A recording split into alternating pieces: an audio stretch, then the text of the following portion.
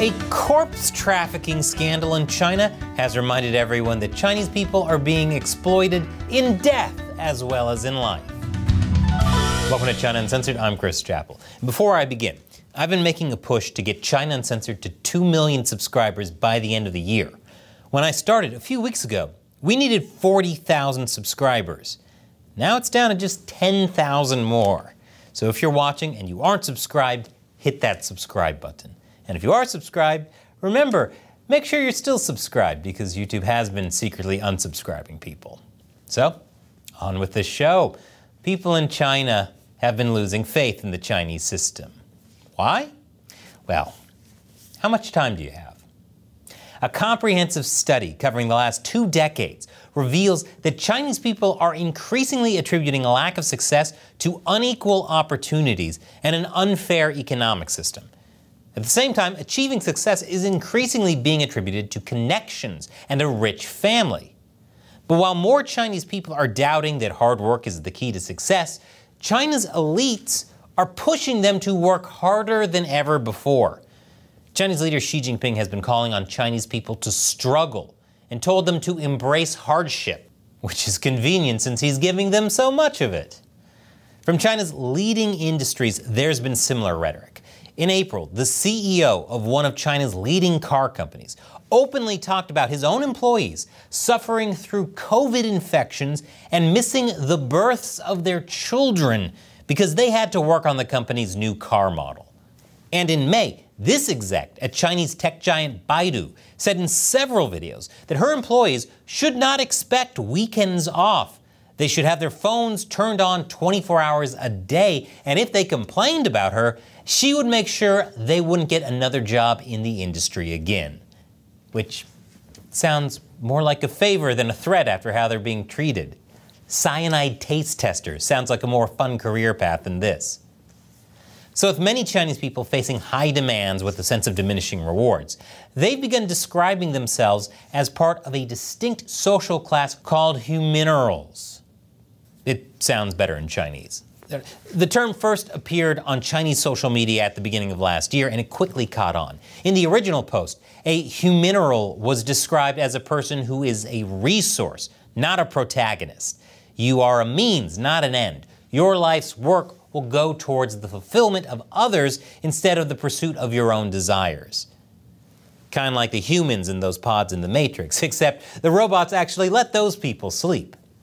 A humineral is essentially someone who is relentlessly exploited by society until they're eventually discarded on the refuse pile. But honestly, I don't think it's right to portray today's China as a place where hardworking Chinese people are just systematically mined for their resources until they die, because the mining continues even after they die. A Beijing lawyer revealed exactly that earlier this month when he exposed the details of a large-scale, illicit corpse trading network being investigated by the authorities. The case revolves around 75 suspects affiliated with hospitals, funeral homes, and crematoriums across at least 7 different provinces that were involved in the selling of corpses to a company called Shanxi Osteorad. I'd like to tell you this company's primary business is making super realistic Halloween decorations, because that would somehow make the story less dark. But no. Reportedly, the company forged body donation registration forms and other documents to illegally purchase 4,000 bodies between 2015 and 2023. The company specializes in the production and supply of bone graft products, and it used the purchased corpses to produce allogenic bone implant materials, which it would then sell back to hospitals.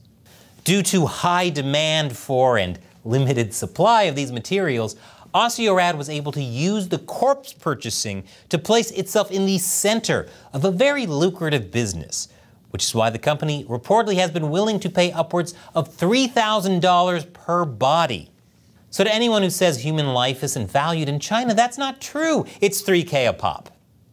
Understandably, when all this became public knowledge, the reactions were less positive than they were for that Australian breakdancer.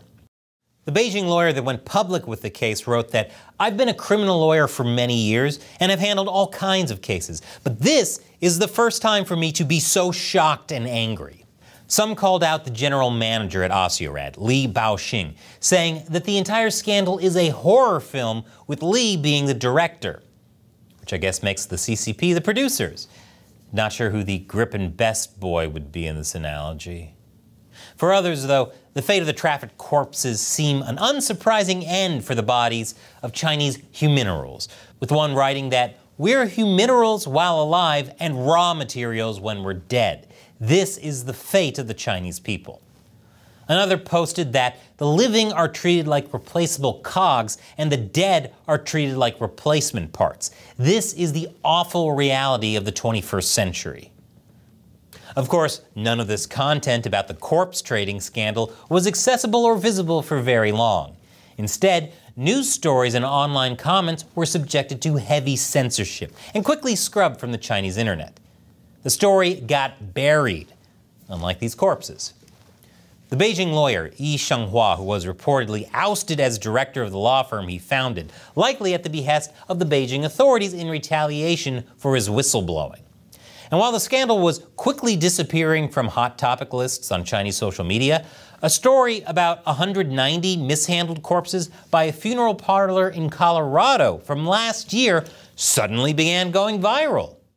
Can confirm the CCP is in possession of weapons of mass distraction.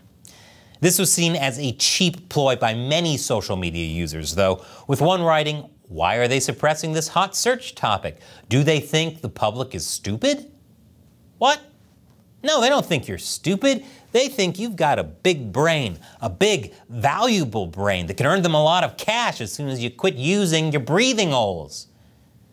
Others noted that the U.S. case at least ended in a payout by the funeral parlor, while it's still unclear what sort of compensation will go to the loved ones of the 4,000 exploited corpses in the Osiorad scandal, if any. It might seem strange that censors launched such a heavy crackdown regarding a scandal where the public and the state appear to be aligned, given that the authorities were already investigating. But actually, it's quite common for the topic of mass exploitation of Chinese people by Chinese actors to be swiftly removed from social media. The word huminerals, for example, or renquang in Chinese, is itself subject to heavy censorship on the Chinese internet. Probably because the most frequent exploiters of the Chinese people throughout modern history are the masters of the censorship apparatus, the Chinese Communist Party. I'm pretty sure the only reason the CCP doesn't turn its people into Soylent Green is because they don't enjoy the flavor. Just 20 years into the CCP's rule over China, upwards of tens of millions of Chinese people had lost their lives to the party's mission of creating a great socialist society under their dominion. Which, if you're keeping score, is a bad start. Even today, when Xi Jinping talks about Chinese people having to struggle and endure hardship, he's not encouraging them to do so in order to pursue their own goals or attain their own dreams, but to fulfill Xi's vision of achieving the great rejuvenation of the Chinese nation. And it's not just Chinese companies that have tried to take advantage of Chinese bodies either.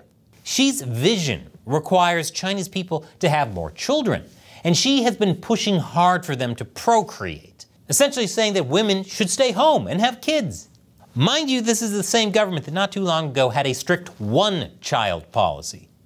But women should only have children in the way that the party state wants them to. Just this month, a Chinese woman named Xu Zhaozhao lost her final appeal in the Chinese judicial system in a long battle for the right to freeze her own eggs. The court ruled that Xu's rights had not been violated back in 2018 when a Beijing hospital refused to allow Xu, a single woman, to have her eggs frozen, arguing that a delayed pregnancy or single motherhood may lead to social problems. Ah, yes, because single mothers are the real issue in China. Everyone knows COVID, the Uyghur genocide, and rampant suppression of dissidents is all caused by roaming packs of evil single mothers. Speaking of the Uyghurs, meanwhile, in the region of Xinjiang, the Chinese authorities' control over people's bodies has reached a whole different level. In Xinjiang, they have coerced members of the Uyghur ethnic group into getting contraception, made them get abortions, and even subjected them to forced sterilization. How could those evil single mothers do this? Unfortunately, Chinese authorities taking absolute control of the bodies of the country's minorities is not a new story. For decades, the Chinese state has been persecuting members of Falun Gong, a spiritual movement that emerged in China in the early 1990s. The persecution included the usual party-state stuff like Falun Gong believers being abducted, tortured, and killed, but perhaps even more sinister than that, evidence that began emerging in the 2000s indicated that imprisoned Falun Gong members were being harvested for their organs and were even being executed for that very purpose. Earlier this month, a Falun Gong practitioner named Cheng Pei-ming recounted to the U.S. magazine The Diplomat how he was subjected to forced organ harvesting while imprisoned in China. The night before a scheduled surgery, Cheng was fortunately able to escape, and in 2020 he made it to the U.S., which is great to hear that some good things actually came to the U.S. from China in 2020. In the U.S., he underwent a series of medical tests that confirmed his worst fears. Segments of his liver and a portion of his left lung had been surgically removed. The Uyghurs are just the latest organ bank for the Chinese regime. So given what's been happening in China in the past decades, it makes sense why some Chinese people weren't shocked when they heard about the Osteorad corpse trafficking scandal, but instead shrugged it off as the logical fate of China's huminerals, because China's least abundant export is hope. Osteorad corpse abuse happened in an environment where Chinese people from all over China are being exploited as huminerals in all sorts of ways all the time, and not just metaphorically. Much worse crimes have been committed against the living in China, and on a much grander scale than what Osteorad did to those 4,000 corpses. And that is the truly shocking part of the story, that a large-scale corpse trafficking scandal in China really isn't that shocking. Of course, the CCP hates when I tell you about what's really going on inside China. That's among the many reasons Chinese state-run media has called China Uncensored disgraceful anti-China garbage. But I can't make the show without your support. We barely get anything from YouTube ad revenue. Most of the budget comes from viewers like you on the crowdfunding website patreon.com/China Uncensored. You can contribute however much you want, but you could even do $1 an episode. You can even set a monthly limit so you could be supporting China Uncensored for just $1 a month. And as a thank you, I'll answer your questions at the end of these episodes. And today's comes from Mervin. After the CCP collapses, do you think that simplified Chinese can be changed back to traditional Chinese? Great question. So the Chinese Communist Party created a simplified system of writing Chinese characters. It's said to reduce illiteracy. But guess what? Hong Kong and Taiwan use the traditional character writing system, and they have literacy rates that rival or surpass mainland China. The reality of the simplified writing system is that it was a form of communist thought control, a way to damage and erase Chinese history and culture, very similar to how the party in 1984 tried to change language. Here's an example. This is the traditional character for love, and this is the simplified character for love. As you can see, it removed this part. That is the character for heart. So the CCP literally took the heart out of love. They really love harvesting organs. So when the CCP collapses, I'm sure there will be a renewed interest in getting back to traditional Chinese characters. But right now, there are around 1 billion people using simplified Chinese, so I don't imagine that change will happen quickly. Thanks for your question and your support, Mervin. Thank you for. I have another really important video I want to show you about how the Chinese-made game Black Myth Wukong is becoming a massive propaganda victory for the Chinese Communist Party. Just click here. And click that orange button to join me on Patreon. Once again, I'm Chris Chappell. See you next time.